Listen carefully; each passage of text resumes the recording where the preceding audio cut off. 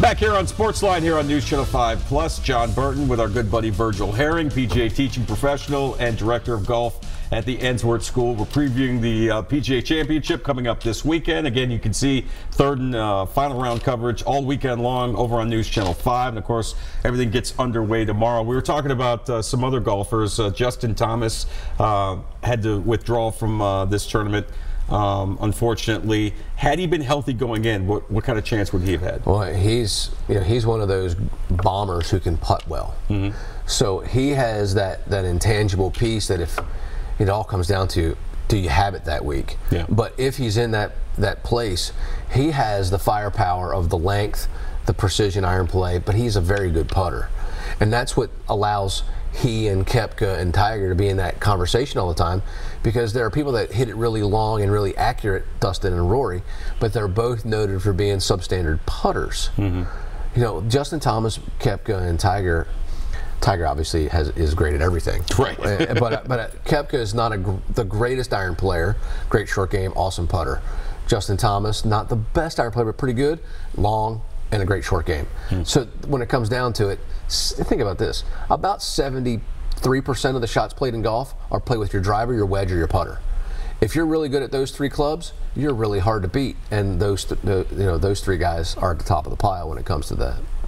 Obviously, here in Nashville, Verge, in Middle Tennessee, we always like to keep an eye on Brandt Snedeker.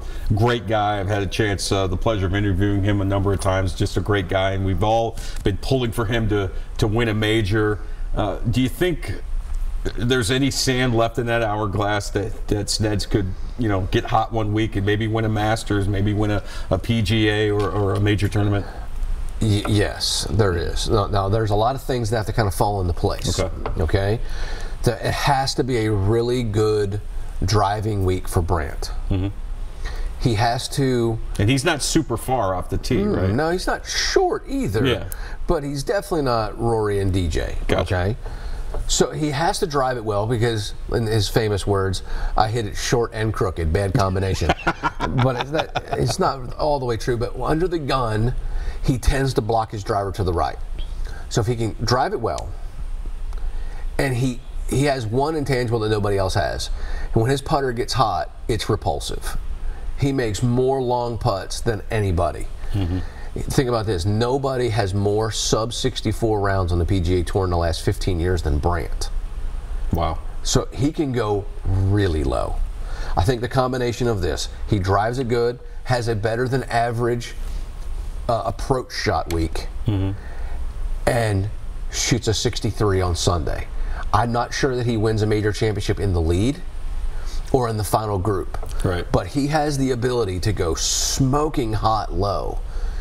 Shoot a 63 or a 64 on Sunday.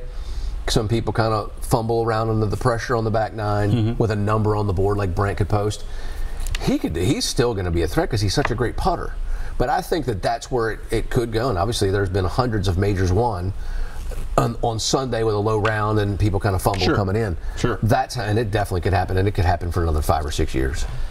Virgil, it's always fun to talk to you and talk golf with you because I see how much joy you get about talking about the sport of golf. And you really got into the sport kind of unusually, right? Because most people are, they start playing when they're 4, 5, 6 years old. You got into golf a little bit later in life, and you've been able to parlay it into a great broadcasting career, a great teaching career over at Ensworth. I mean, this sport has really, really helped shape and maybe change your life, hasn't it? Oh my goodness! Well, golf is a huge part of my life, and I was a baseball player, mm-hmm. and tore my rotator cuff twice. So I was going to be a pitcher until the gods said, "No, you're not." I fell in love with golf because, unlike other team sports, in that high school atmosphere, maybe if you're not from the right family or you don't have that right connection, you don't get that starting pitching position in the big game, or mm-hmm. you don't get the bat fourth, you get the bat sixth. Right. And I'm not saying that wasn't an excuse, but I didn't like the fact that if I played great and we lost, I was supposed to feel terrible because we lost, and if we won and I played terrible, I wasn't supposed to feel down because I didn't play good. Right. I love golf because what you get is what you got. If you played well, you feel good about it, and you get to reap the rewards of it. If you didn't play well, well, there's nothing for you to celebrate. It's on you. Yeah, that's right. And I loved that piece. I also loved the fact that it was all up to me, and I didn't have to rely on really anything else. And when you have a certain level of ability, and then you find out that how much more of the game is mental, right. and you get to that professional level, and the game shifts to, okay, everybody here in the pool has the same talent. Who has the mind for it? And certainly I didn't have the mind of an elite player, and I learned that while coaching Brant, that Brant's mind works differently than anybody's I've ever seen when it comes to a level of belief in himself. That's otherworldly. And think about this, he became the 6th best player in the world at one point. How much better is Tiger than Brant? Brant will tell you it's pretty substantial. Right. I can't imagine how much better Tiger is mentally than Brant, because Brant was so much better mentally than anybody that I've ever seen. But therein lies this weird place of, you have talent, but your ability to access the talent, your mind's ability to stop trying to be perfect, allow yourself to do what you've trained yourself to do, is the ultimate gift. To learn how to turn off the part of the brain that's hypercritical and just let it go and trust the fact that you've worked so hard for this moment. Don't get in the way of it. And that's what I love to coach. I love the mental part of the game. Obviously, you know, being on the Golf Channel and doing all the things that I get a chance to do, teaching the game, I get this moniker of being the golf swing guy. Right. But I really love teaching your brain how to trust that golf swing guy instead of relying on your golf swing. It's all up here, man. It's all up there. Yeah, it definitely is. And, you know, one of the joys I get being a personal trainer is seeing, you know, a client come in and being a little bit better at the end of the workout than they were when they first walked in, and they start to get the confidence, hey, I can do these things. Yeah. I'm starting to see results. I would imagine it's the same for you, teaching people the game of golf.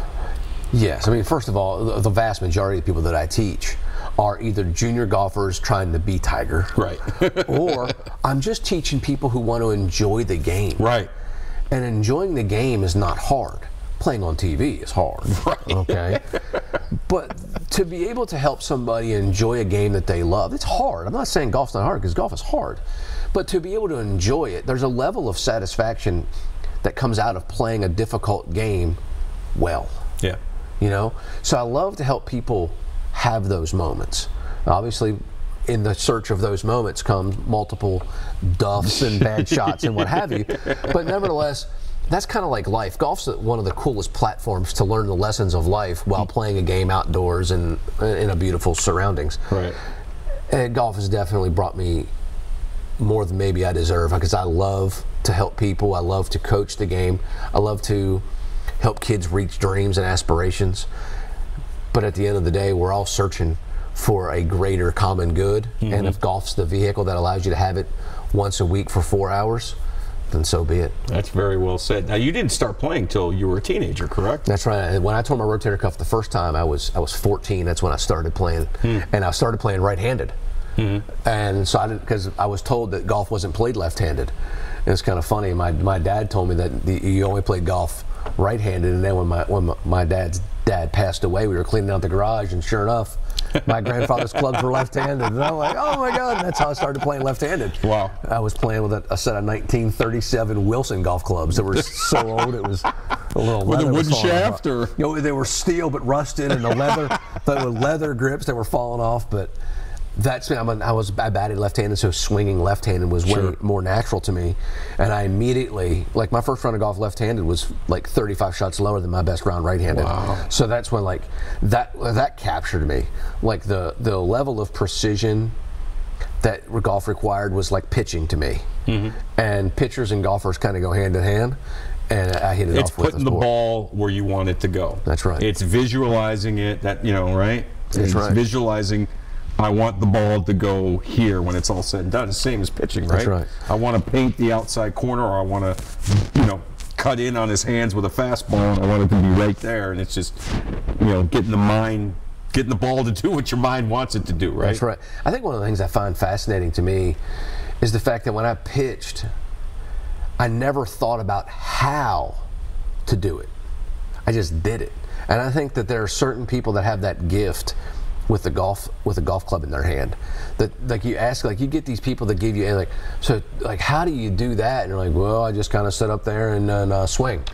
Like, and that's unfortunately, like, you're hoping for something, you're trying to glean some kind of like impressive information, and they just give you like nothing. You know what's similar to that? I was watching a Major League Baseball game one night, and Eduardo Perez, who played in the majors for a long time, he's doing commentary, and they asked him about, like, Manny Ramirez, one of the great right-handed hitters of all time, probably should be in the Hall of Fame, whatever. He's got other stuff to deal with, but he said, I would go up to him and say, Manny, what makes you such a great hitter? Why are you such a great hitter? What do you do? And Manny just told him, and he kind of imitated him. He's like, I just find a good pitch to hit and I drive it, Poppy. That's all you got to do. You know what I mean? And that's but that's what the great ones do. They just do it. That's right. They don't know how they do it. They just do it. And I think what happens is there are certain people that begin to play the game, and their technique is not good, but they're athletic enough to make enough good shots go that they get kind of addicted to the game of golf. Yeah. And then as soon as they want to become better, they fall in love with the information. And like, you can't play golf being technical. Right. And I just think, of all the things that I wish that I had, was when I stood on the hill pitching, I never thought about how to throw the pitch. I just did. When I get up over the golf ball, I feel like I got a Wikipedia open. I'm scrolling to figure out this big screen just comes up, and I got all these thoughts, pie graphs and charts and percentages. Yeah. So man, at the end of the day, it's funny now. Like, I play my best golf when the wind's blowing hard, because that kind of scraps like the idea of playing perfect golf. Now I'm just trying to let the wind kind of maneuver my ball. And it's so strange. Like, it takes difficult conditions to put my brain in a place where I'm not trying to be perfect, because when it's just 85 and no wind, I spend all my time trying to be perfect, which is kind of funny.